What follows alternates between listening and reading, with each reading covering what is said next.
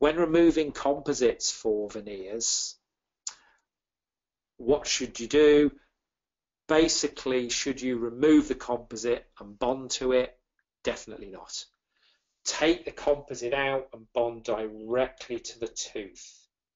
There's a number of studies going back from very early studies by Dunfart and Schaefer, all the way through to more recent reviews by people like Trevor Burke and Lacconi, and composites are a risk factor.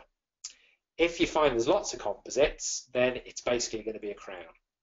If you find there's a deep undercut, now be careful with this, you can actually ask the lab to block the undercut, but you don't want a thick cement loop because that's a risk factor for failure as well.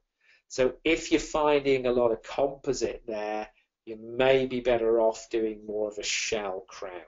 You may be better off with that.